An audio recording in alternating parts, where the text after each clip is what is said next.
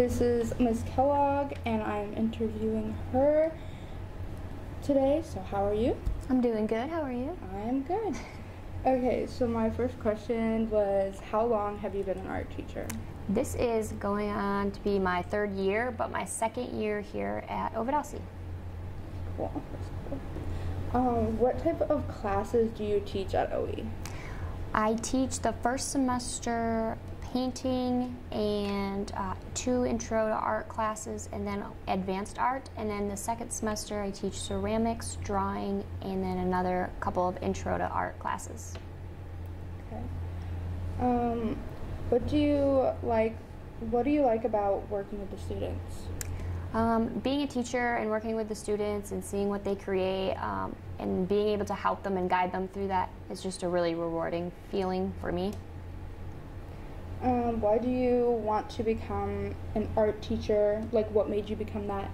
And who inspired you to become an art teacher? Really just being able to help coaching with my family and having older coaches and teachers tell me that I kind of have a knack for it really helped me growing up.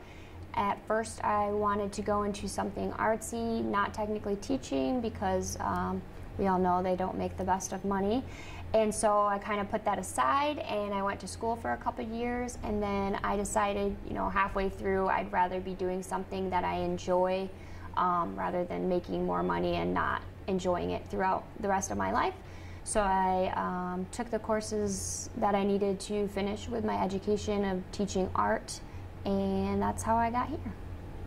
What is the NAHS? NAHS is National Art Honor Society, and this is kind of like Ovid Elsie's art club, and it is where we all kind of come together every 2 weeks in the morning and we figure out some things that we want to do outside of school or fundraising, things like that. Okay. What do you guys do in NAHS? So right now we are starting to plan different projects to teach to the elementary kids.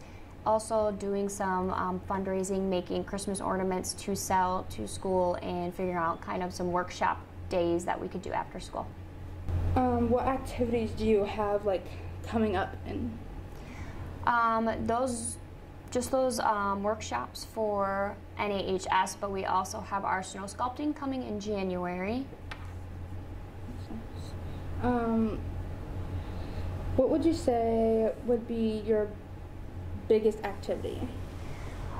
For just NAHS or? Yeah. Okay, so that would probably be the snow sculpting, and we do the snow sculpting in around the end of January. I take 4 students to Frankenmuth, and there's probably a little under 20, around 20 different teams from different schools that come together, and we get these big ice blocks and, kind of snow ice blocks, and we sculpt away at them with our own designs that we do, and we do it for 2 days.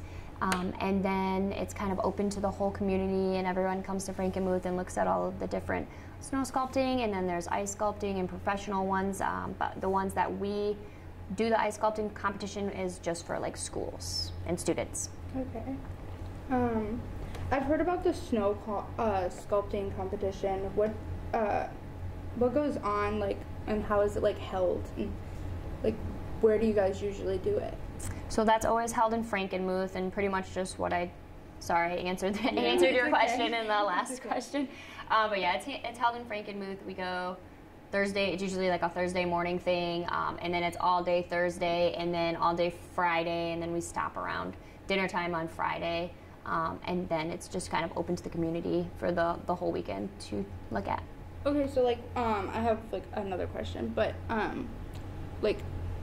not more where it's held. It's where do you even sculpt? Do you sculpt in a certain building? It's in a parking lot. They give you these ginormous 10-foot tall, just these big cubes of snow, and they just place probably 20 around this big parking lot, and then we just kind of they give us our own little spot, and we're kind of just next to everybody, and we just do our own thing to our own little cube that we have. Do you have like a certain amount of time for it? Or? Yeah, so we are able to start like on say Thursday, I think like 8 a.m. and we have all day until 10 p.m. and then the next day we have 8 till 4 or 5 p.m. So they have those specific times, and you're not allowed to just sculpt throughout the whole night, kind of thing. So, or you can get disqualified for doing something like that, or working more time. And you're only allowed to have 4 students working on it. Okay. And I can't help them with any of it. I can only kind of just be there for more of moral support and kind of show them the direction, but I'm not allowed to like physically touch anything. Okay. For the NAHS, like for the little kids, do you have anything like more exciting for the little kids at yours? Right now, all we're doing is just trying to get into their school to do projects with them. They don't have their own art department, so really all of the art projects they do they're doing with their teachers. We want to kind of show them that there is the art department, advocate for the high school department that we have, and so we are going to be doing some type of winter-themed project coming up for the 3rd graders, and then we'll do another one next semester, possibly 1 or 2 more in next semester, depending on how much planning time we have. Okay. I was just about to ask you about the grades, but that. Yes, we want to do like between 2nd and 3rd grade. Possibly, if we had more time to do these and planning more time, I'd love to do every grade, but just kind of being realistic with narrowing it down to those grades. Okay. Do you know like what made you choose the idea to, like for the kids, like what? Just the facts, like you mean like the actual project? Yeah. Okay, so the actual project, it comes down to our meetings at the NEHS. So we all come together and we all we're starting to list out ideas. People will email me ideas if they come up with things. And then for right now, I just have more of the winter theme going on. Then people are giving me specific lists. I'm going to put that together, and then at our next meeting, we kind of will vote on which exact project we want to do. Then we will do it together in a little workshop, and then we will learn how to present it to the 3rd graders. That's very cool. Very nice. Is there anything else you would like to add? Not that I can think of right now. Okay. Sorry. So that was our interview with Ms. Kellogg.